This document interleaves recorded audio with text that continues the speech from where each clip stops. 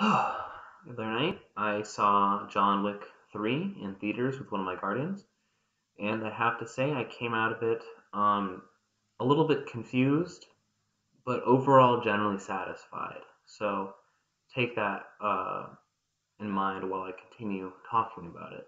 Now, I had not seen the first two John Wick, so I went into this pretty blind. All I had known was that esteemed actor Keanu Reeves was going to take the titular role of John Wick, and I knew I think I just seen some stuff about how he had a dog and that there was a lot of action. And I like action in my movies, and John Wick 3 does not disappoint. From start to finish, this is a real thrill ride, and you will be on the edge of your seat for the majority of it. Um, as far as violence goes, I like action, but grotesque, realistic, violent depictions of things like that. I'm not a huge fan of. So there's a lot of guns. There's scenes with guns, obviously that are fine. I don't mind that. But a lot of knife play scenes can be a bit much for a casual viewer like me. I was shocked that not as many people were gasping like myself or flinching as I looked through the audience.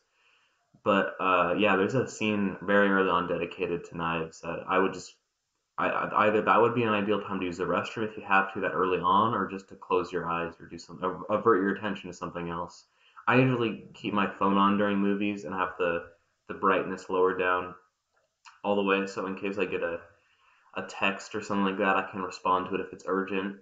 Don't get me wrong, I don't disrupt other people's experiences doing this, but this would be a good time maybe if you have Angry Birds or another delightful mobile application or social media to check out. I would do it during that scene. But aside from that, there's a lot of really creative moments. I think following that knife scene was there's a great scene where they go into a horse stable, John Wick and one of his adversaries, and I'm hoping it was CGI'd, that no horses were actually smacked on the rear end to trigger some kind of violent reaction. I'm sure they did something about that. I think it was Lionsgate. Hopefully they did something about that. But very creative. I've never seen that in a movie, as far as I'm concerned, unless that's a feature of Western films. To that extent, I'm not familiar. I don't watch many Westerns. Plus, not many are released nowadays. But yeah, there's a lot of great stuff in John Wick. There's a few scenes that feel like they could have been cut out. There's a particular scene where John Wick goes to this big a theater. There's a bunch of Italian people inside. I don't know what their names were, but is a prominent feature of like these ballet dancers, and they're doing their ballet acts. And I'm fine with ballet. Nothing about ballet offends me. But after after John Wick talks to the old woman inside, there's like a split scene of a woman of a ballet dancer ripping her toenail off. I don't understand the appeal of that.